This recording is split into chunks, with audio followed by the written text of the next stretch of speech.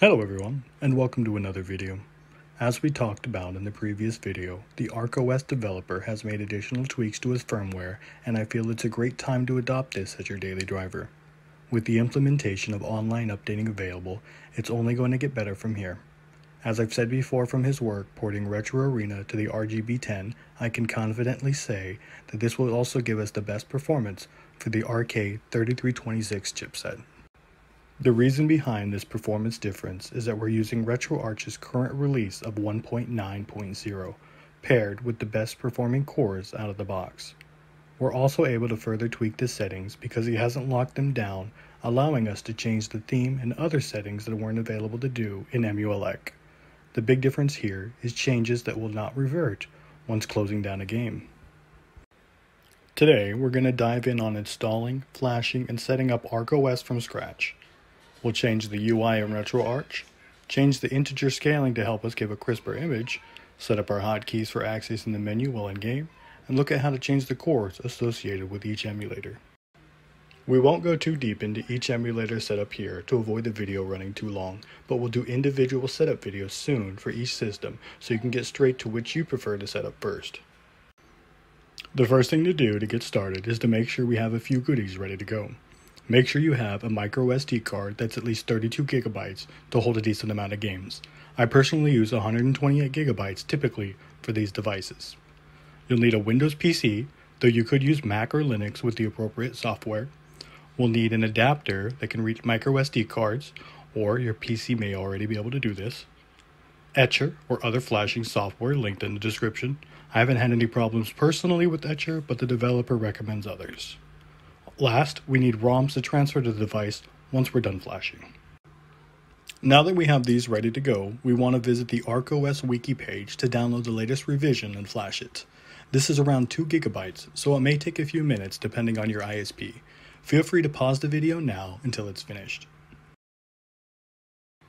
Now that the download is finished, we're going to open Etcher.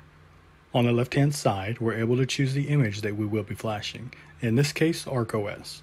Now, we want to choose the inserted SD card that we want to flash. Keep in mind, it's very important to select the right media because this step will erase and wipe whichever drive you've selected and flash the new image to it.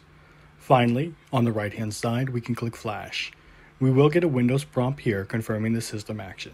You can click Yes on this prompt, and this takes a few minutes depending on the read and write speed of your SD card.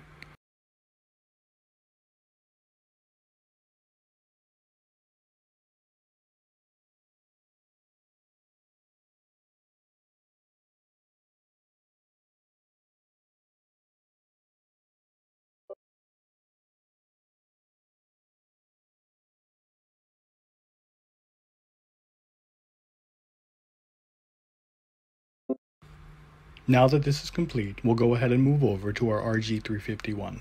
The first boot is important because it's going to extend the partitions and finalize the setup process with folders and future boots. We'll confirm on the few screens with A, and then the device will reboot a few more times back into the menu itself.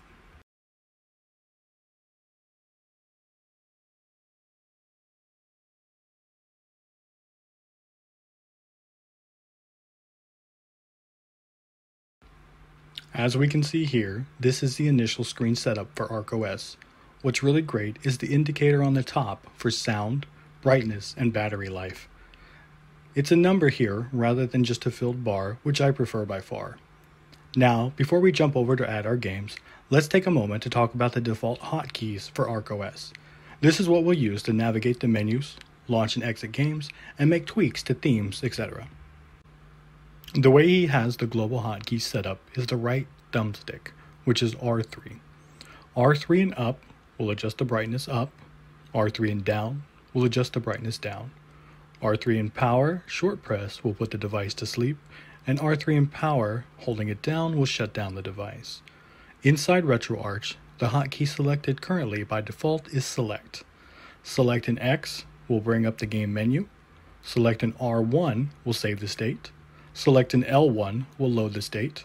Select an A will pause the game, literally. Select and B will reset the game. Select and Start will exit the game when pressed twice back to the ES menu. On the device itself, A is used for select and B is for back. Now, since we are still on our device, we'll go ahead and set a few things up before moving back to our PC to add our ROMs. What's great here is, much like Retro Arena, we have exFAT partition so we can read this storage format on Windows without the need for additional software. First, we'll go ahead and navigate over to RetroArch and push A. Then select the top option, which is the 64-bit version. Options are saved between the two, so we only need to do this once. Now, I personally prefer XMB for RetroArch because I think it looks better and I much prefer the horizontal scrolling when navigating menus. To do this, we want to head over to Settings, Drivers, Menu, and then choose XMB.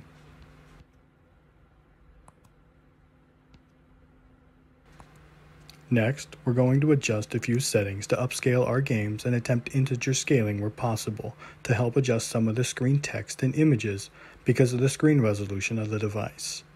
Because we're using a 3x2 display that's only 320 by 480, games can look stretched or blurred depending on what you notice. Now, we'll press B once to go back and move down to Video, RGA Scaling, and toggle this on with A. Then, we'll move up to Scaling, Integer Scale, and toggle it on.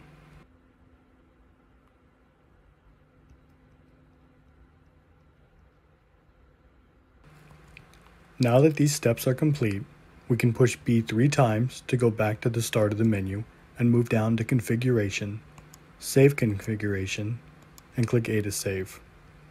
We're able to push B and close RetroArch now to save the changes that we've made.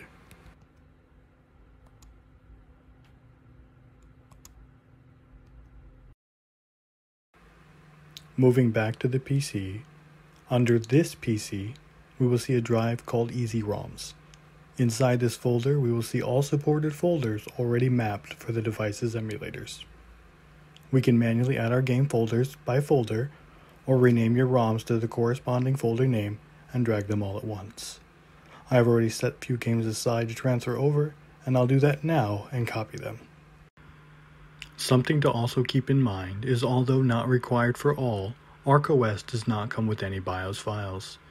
These can be added to the device under Easy ROMs in the BIOS folder, and a list of BIOS names and file types can easily be found on the wiki, so you know what to search for and how to name them.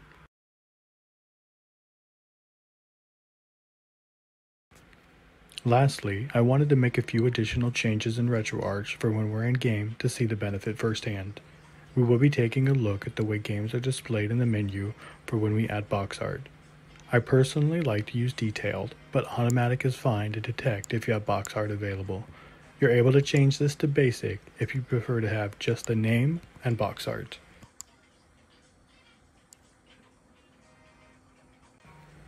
Launching a game, I will now press the selected hotkeys to open the menu, which is Select and X, and navigate back to Settings, Input, Hotkeys, and move down to Menu Toggle Gamepad Combo. I personally like to use L3 and R3 when I have two analog sticks, so this is what I'll choose now.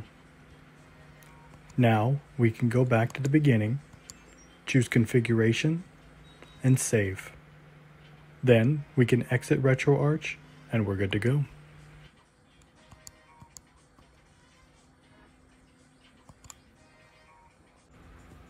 Jumping back into my current setup, here's an example of the theme I'm using along with some box art for display. If you have a Wi-Fi dongle, we can add Wi-Fi network by going into Options, Wi-Fi, pushing R1 to move to the plus icon, and pressing A. We will then select A from our list and enter our password. Above Wi-Fi is the update option. If you have Wi-Fi enabled, you're able to do system updates here for changes made by the developer.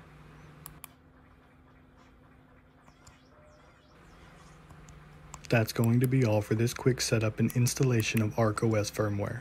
If you have any questions, please let me know in the comments below and I'll see what I can do to help answer them. I really appreciate you watching. Take care, and as always, game on. Thank you for watching. If you like this video, please like and think about subscribing. Bye.